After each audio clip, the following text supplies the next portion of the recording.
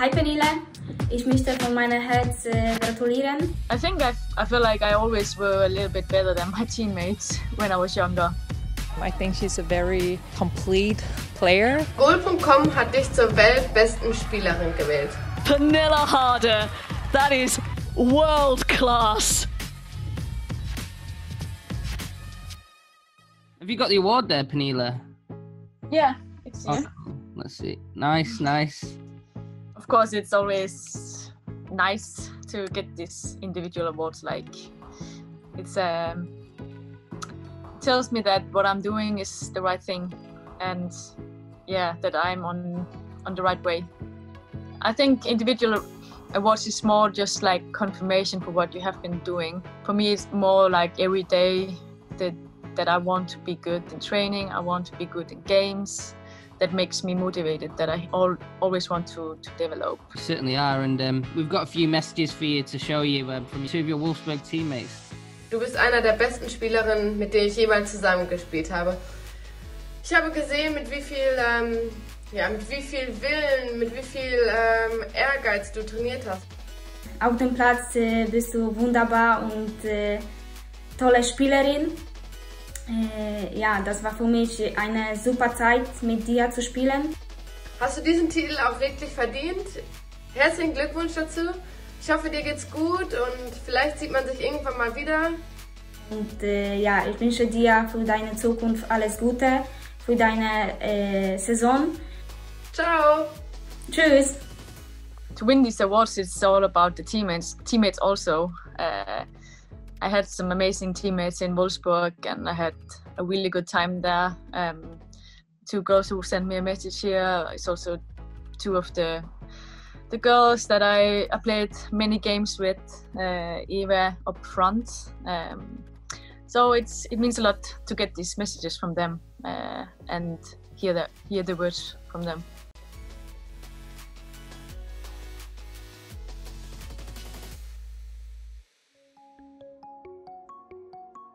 I think definitely the way she leads the team. I would say that Harder wasn't maybe born to be a leader, but she really takes responsibility and like on and off the pitch, and has developed that skill like a lot, and is really become a really great leader. Euro Finals 2017. I think she did play a really good game, even though we lost. Especially her goal showed a lot of quality and also a lot of heart. The Euros in 2017, that must have been a special moment for you, even though you didn't win the final. Like, how was that with the sort of, experience in your career, and how was it handling like the lows and highs of that experience? Because you had a disappointment, but the fans lined the streets as well. So how was the ups and downs of all that? Yeah, it was a great experience. We really brought the country together, and we changed the way many people in Denmark are looking at women's football. Suddenly, we really became the football darlings, what you can say, like. And it was incredible to feel that support from the country, especially when we came back home. Even though we lost the final, there was so many people welcoming us when we came back. Since 2017, my career has just been going one way, starting for me to move to Wolfsburg, and then the Euros, where we as a team did good, and I also individual did good. People got to know me, and then since then people have had their eyes on me and saw what I can do on the pitch. How important was the Wolfsburg phase of your career? You guys were always in and around the end of the Champions League, a very strong team, 103 goals in 113 games for you. How much did you develop in Germany? Yeah, I developed a lot. Also just to be aware of what I can do, to see that I can do it on the highest level also, not only in Linköping where I played before. And yeah, over the 3 years, I also got a lot of responsibility in Wolfsburg, and that also helped me to be a leader and to develop, playing with a really good team also, winning 4 championships in Germany and cups also. So yeah, it was a good step for me in my career to go there. From my time in Wolfsburg, when I came there, I was more like a talent, and then I came out to be one of the best in Europe. I won the title UEFA's player 2 times during my time in Wolfsburg. So it shows that the transformation from me being a talent to like a big player in Europe. You grew up in Ikast, a small town, right, in Denmark. What do you remember growing up there and playing there? Oh, I remember playing a lot in the garden with the other kids from the street, but then also remember,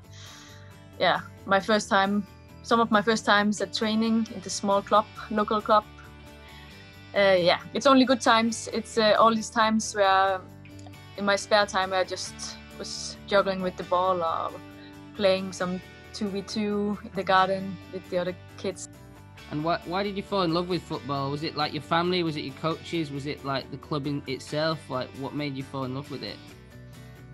I think I just fell in love by playing football. I love to play, I love to score goals, but of course also the social part of it with the other kids. And then my family is a football family. My mom and dad played football, my big sister also.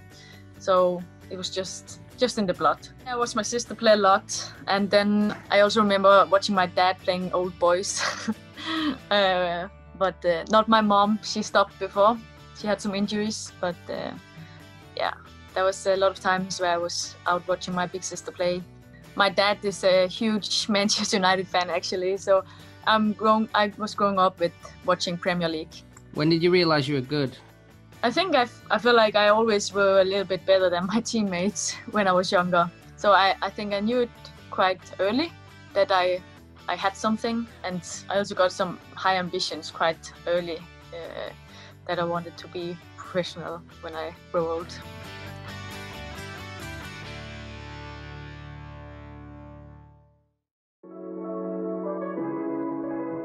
So I guess, like, you know, when you met Magda, she kind of changed you into a Chelsea fan. How was that experience in the family with your dad and everything like that?